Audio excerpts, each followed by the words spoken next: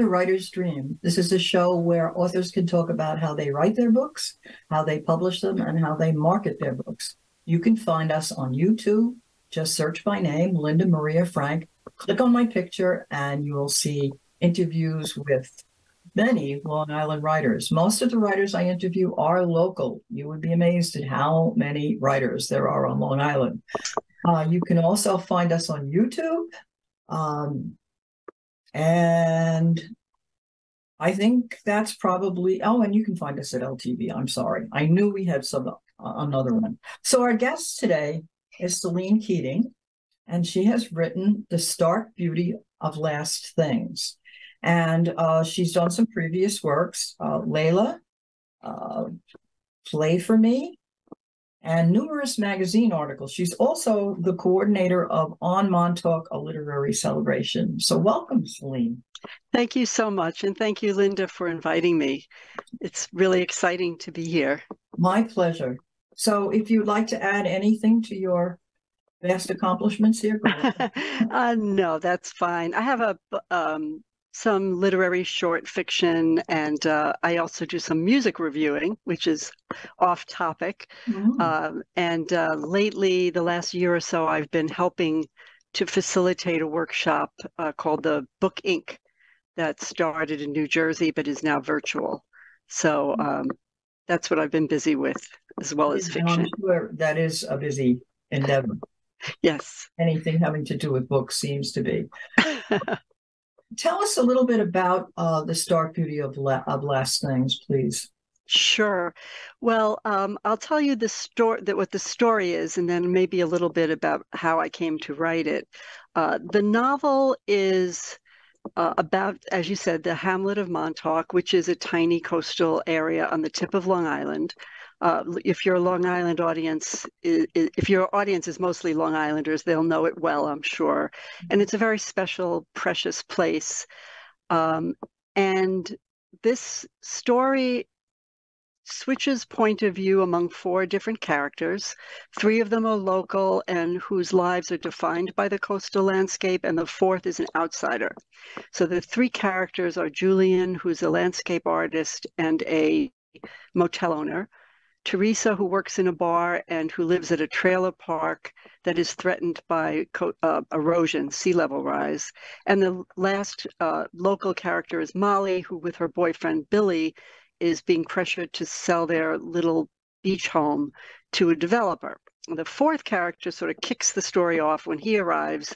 He's orphaned in childhood. He comes to Montauk for the weekend and reconnects with the man who was his big brother when he was young. And that leads to his receiving an unexpected legacy where it will be up to him to determine the fate of the last parcel of large undeveloped land in Montauk. That parcel is imaginary. Oh, good. Yes, that's imaginary, but that sort of starts the story off. So that's the basic outlines of the story. It moves from character to character's point of view as it proceeds through the decision-making process and the conflicts in the town. Just for my own information, when you switch from character to character, do you do it in first person? It's all third-person point of view, Okay. but there are sections, little brief descriptive sections that go by the seasons, spring, late autumn, that kind of thing, that are the voice of the town itself.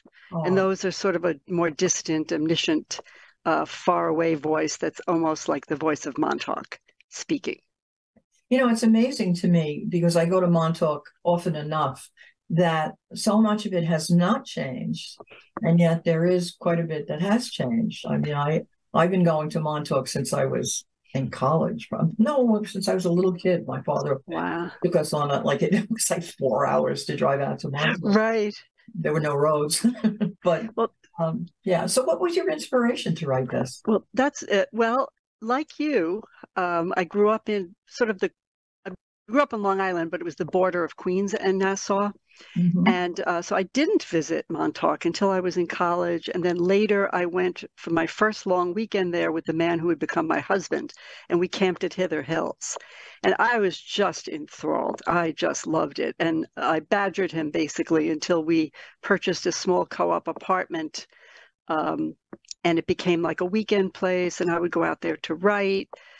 And I was enchanted. I just wanted to capture Montauk on the page.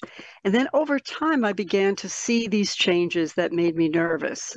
I had grown up, as I said, right at the border of Queens and Nassau at a period when it was really rapidly developing. And all my little favorite haunts, like little meadows and little woods, were all getting gobbled up and made into housing developments. And I was really worried about that happening in Montauk. And also there were climate change issues too, like more ferocious storms and beaches being eroded. So all of that became part of the inspiration. So it was both sort of I think of it as a kind of love song to Montauk, but it also became over time as I was writing a little bit of an elegy because I was fearful of what could happen. There's a lot of people there fighting very hard to keep it the special place that it is. And I'm very hopeful that that will succeed, but there is the danger of so many different things that impact a small community like that, and other beach communities as well, special places that need preserving, and it's hard to do that. I look at what's happened in Hampton Bays on Oh, it's really, I don't know where the water comes from and where the waste goes. The houses are right one on top of the other. It's really very sad. I also grew up in Queens, but I grew up on the other border. I grew up on the border of Queens and Brooklyn. And my family business was we had a flower farm. So I grew up on a flower farm in Queens. And I'm actually writing a memoir about it because my grandfather built the house that we lived in. So, and talk about seeing changes. Because my memories go back to the 1940s. So, wow. So, I mean, it was a huge swamp where I lived. Amazing. Yeah. Wow. That's amazing. Yes. And see the Empire State Building. So, I hope you have pictures. I do. I have some pictures, yeah, but not as many as I'd like. I want to go into the libraries in Queens and see what I can find. But anyway, let's talk about your book. Well, it's interesting though what you say because of the gardening or the flower aspect. Just one of my themes has to do with the importance of nature and how so many people have no connection with it. But you, as somebody who grew up with a flower farm, I mean, that must have absolutely penetrated your very being to have. It was a farm. I mean, everything was seasonal. I mean, the big seasons for us were Easter and Christmas, but there was stuff in between. And then, of course, my grandmother, who grew up on an estate in Poland, and her father was the estate manager. She was the one who grew the vegetables and did all the cooking and all that. So I'm so familiar with all of that stuff, and I find it. I was walking in my little town here of Massapequa Park, which of course is everybody's on a 60 by 100 plot. And there was this man sitting in front of his house with a big galvanized steel tub, and he was scalding tomatoes and peeling them. And I looked at him and I said, oh my gosh, this is exactly what we would do at the end of the season with all of the tomatoes. So, wow. So farming is like part of my blood. One of the volunteer jobs I did was in Central Park. I was a gardener. Oh, how fantastic. Yeah, I remember seeing people. I lived most of my adult life in Manhattan. And I would see people, planting and cultivating in both Riverside Park and Central Park. So thank you for all that work you did. Yeah. So tell me about the characters. Let's hear more about the characters. Sure. They were fun to write. Over time, as I was spending time in Montauk, I would just sort of look at people and imagine what their lives were like. And I really wanted to show these forces not as sort of big ideas, but on a human level. So, what is it like for somebody who's a painter to be seeing the landscape that she uses as her inspiration to be threatened? And she's also, as I said, she and her husband own a little bungalow colony with their son, Max. And they want to give him a wild and wonderful childhood roaming the woods and the beaches. And so it's an idyllic lifestyle, but they also, as a small mom and pop, have those pressures. And then Teresa is a very sort of angry character. She's the daughter of Otto, who's the big brother to Clancy.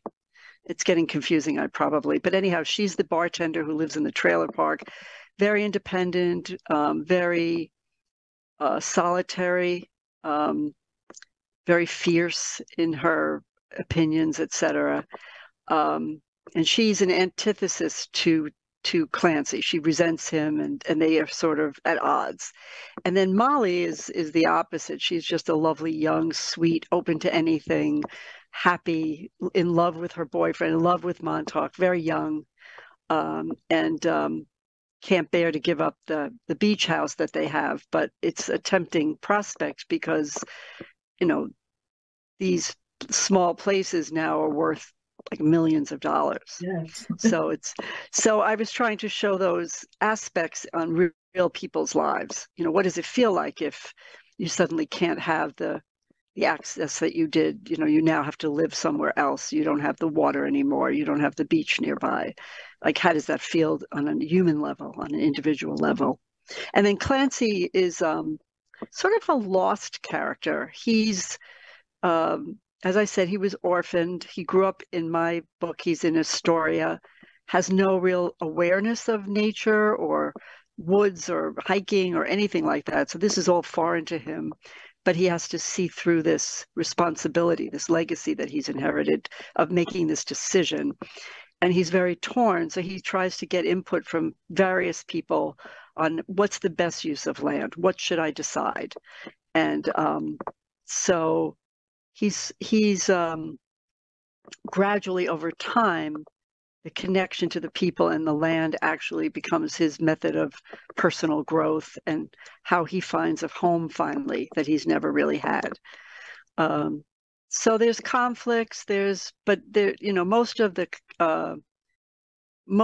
characters interact with each other at a minimum, and then with other characters. So it's a pretty wide tapestry to try to capture the essence of the town in some ways. So it sounds like Clancy is the growth character. Mm-hmm. I would say so. He's the one who really grows into what Montauk is all about. Yes. And the other characters help him to do that. Exactly. Yeah. I would say Teresa also undergoes a fair amount of change from being very angry to being more open. Mm-hmm. And then Julian and Molly change a little bit less. So it's a little bit Teresa and Clancy but Clancy primarily, as you say. Where do these characters come from? Are these real people you based this on, or made them all up? Yeah, they're all imaginary, though. I saw people at different points where my imagination would get sparked. So, for instance, Gosman's Dock, which, of course, if you've been to Montauk, you know that. And they have their wonderful fish market. And there was a woman there. I sort of watched her and thought, I wonder what her life is like. Like, what must it be like to be young and be working in this fish market? And so she became the basis of the Molly character. And then there would be these sort of tough young women who are on the docks and in the bars. And I would be curious about them. And that became the Teresa character. There's also a very feisty older woman who is an environmentalist and a teacher in the school. And she's definitely based on somebody I knew who was a real environmental leader out there, but was not afraid to make enemies. So she was somebody you either loved or hated. So she became the model for my character, Grace. And Clancy was the one that was completely invented. I don't know quite where he came from, but it was when I imagined him into being that suddenly the story frame came to me. And I had sort of these disparate stories, and they didn't hang together in one big plot until I imagined him. And then I realized, having the outsider come in with this task, that's what's going to be the propulsive thing to bring the story along. I don't know if you have those that happen to you with your writing where... Oh, sure. Yeah. I think that having somebody come in from the outside and not knowing really what the dynamics are. When you're living there, you're kind of immersed in the dynamics. And as you've explained, your characters are kind of into their own lives. But if you come in from the outside, I think if you're an open-minded person, you tend to see more. And that's what he does in your book. What I love is that you've made the setting a character. Mm-hmm. When you were talking about the seasons and how you explain that, would you like to read a passage? Can you find one of them? Oh, sure. I can read one of those passages maybe Yes, because they're short. Um, I think that would be lovely. okay, I'll actually read the first. Why not? Sure. So this is just a paragraph. Early autumn. A narrow isthmus, a mere thread, connects the Montauk Peninsula to the rest of Long Island, formed of piles of rubble left behind as the glaciers retreated eons ago. Here, there are pockets of forest, scarred and fluted cliffs. Prairie grass still shimmers on the last acres of downs, and beach sand is streaked with dark red garnet. Here there is land that has never been built upon, places with an unbroken chain from the time of the glaciers until now. So when the white froth of ocean rises up and the sun's glow sets fire to the thin strand of cloud that rests like a ribbon along the horizon, it would be easy to believe that nothing has changed, that all is as it was and will remain. Yes. So it's sort of what you were saying about how in some ways it is the same. Luckily, about 70% of the peninsula is actually preserved in various parks. So there are these spots where you can find arrowheads, and nothing's ever been built on that land. The Indians were there, but I know when you drive along that narrow isthmus and then you come to the point where you're at a high point and you can see the ocean. Yes. Does it? I'd like to read some reviews, if you don't mind. Oh, no, that's fine. Okay, so I can't say enough about how much I enjoyed this book. The characters, the twisty plots, the detailed descriptions, and the setting of Montauk, a place of great natural beauty, all drew me in completely. When I miss being at the ocean all the time, I will, from now on, from now on, we'll have the stark beauty of lost things to turn to passages that take me there. That's beautiful. Yeah. And that's from Alice Elliott Dark, Dark. author of Fellowship Point and In the Gloaming. And we have another one here. This novel embraces Montauk in many ways, especially its fragile beauty.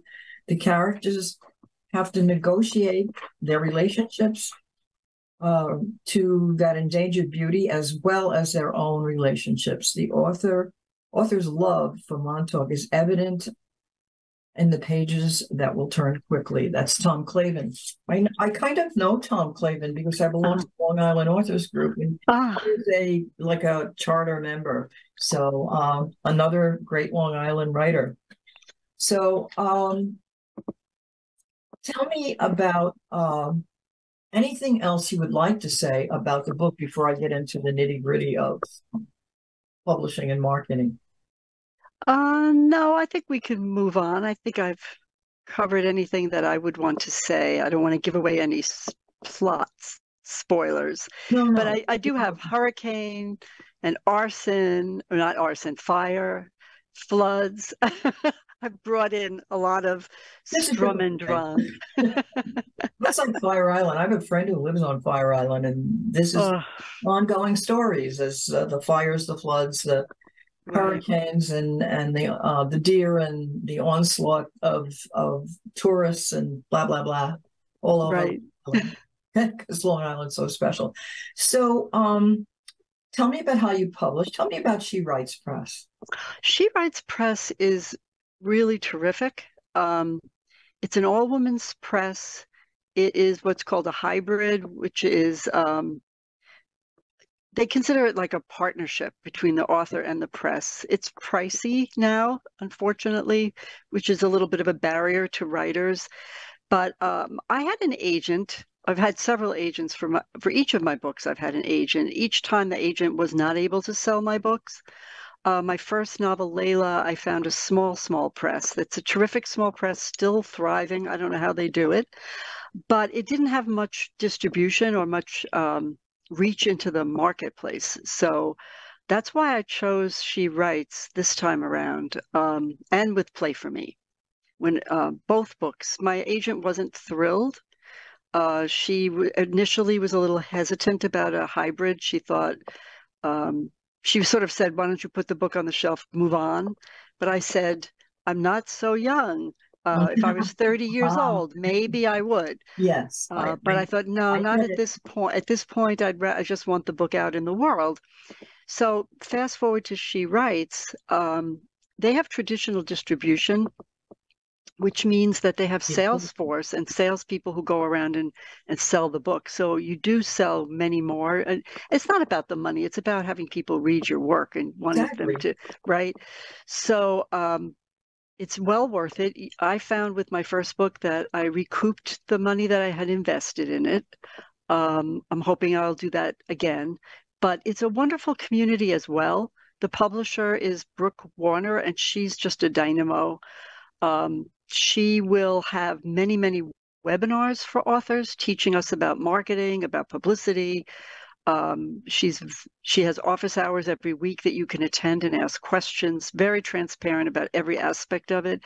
So, and there's also a bunch of Facebook groups and other ways authors relate to each other and support each other.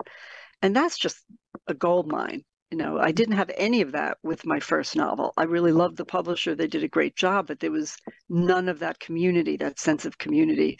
So if you're lucky enough and you get a huge contract from some major publisher, more power to you.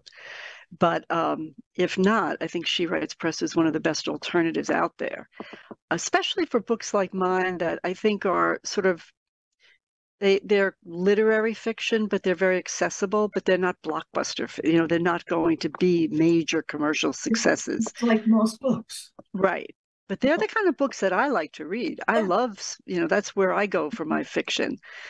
I think when you write, and see if you agree with me, when you write, you have to decide what it is you want out of it. Mm-hmm. Of course, you want to produce a book and you want to get it out into the world, but do you want the bestseller? Do you want a movie? What do you want? And I agree with what you said before. I just loved my stories and I wanted someone to read them, especially kids, young people, because I taught for many years and I thought something to offer them. So that's wonderful. I'm pleased because I do have a readership. It's small, but it's enough for me. And I was really in my 60s when I started this. So that's wonderful. What an inspiring story. Well, I don't know. Some days I don't feel that way. We only have a couple of minutes left. So I was hoping that you would tell me, first of all, a little bit of advice to writers and your message to readers. You can take either one or both. Well, to writers, I would say, looking back, the one thing I wish I had done was to get my work out there a little sooner. I was a bit, well, as many of us are, afraid of putting your work out there, but also worrying that it needed to be more perfect. And I found that, it's better to get it out there and deal with rejection, deal with maybe good criticism that can help you develop. Just get going. And also the other thing I did correctly, I think, was to start really small. So many authors will say, "Oh, I finished a story. I'm going to send it off to the New Yorker." Don't do that. It makes much more sense to start building, like, little by little. Write articles for small local papers. Send to tiny little presses that will be much more open to your work. Then you sort of build your credentials bit by bit and you have a foundation. I think that's very important. So those would be two tips, as well as what I was just saying, to find a community, a writers group, classes. At some point also, if like me, I've gotten to a point sometimes with this particular book especially, where I just didn't feel it was fully there, but I was like at my wit's end. What more? I could rewrote and rewrote and rewrote. I hired somebody just to give it a read and give me some feedback. I think that's a wise thing if you can Yes, the afford it. beta reader. Yes. Yes, not just your friends and the other writers, but somebody who's a professional and may bring something new to your imagination. Even if you don't take any of the advice, it will spark something. So I think those would be my words of advice for writers. And of course, keep writing, be consistent. I mean, the obvious things. Even if it's just 15 minutes a day, keeps the imagination alive rather than say, oh, I'm going to just wait till the weekend when I have 2 hours. Much better to do it on a daily basis if you can possibly, even if it's just a short time. There are times when I used to have to move my car from one side of the street to the other, and I would go to the car and have to sit in it while I waited, and I'd bring a notepad, and I would find those very valuable writing sessions, as That's wacky as great. that That sounds. is great advice and words of wisdom. And we are out of time. And I thank you so Perfect. much. It's a Well, wonderful book, and I wish you great success with it. thank you so much. I really enjoyed talking with you, Linda, and I will follow you from now on. I'll be watching your show. Yeah, absolutely. And I look forward to reading your book.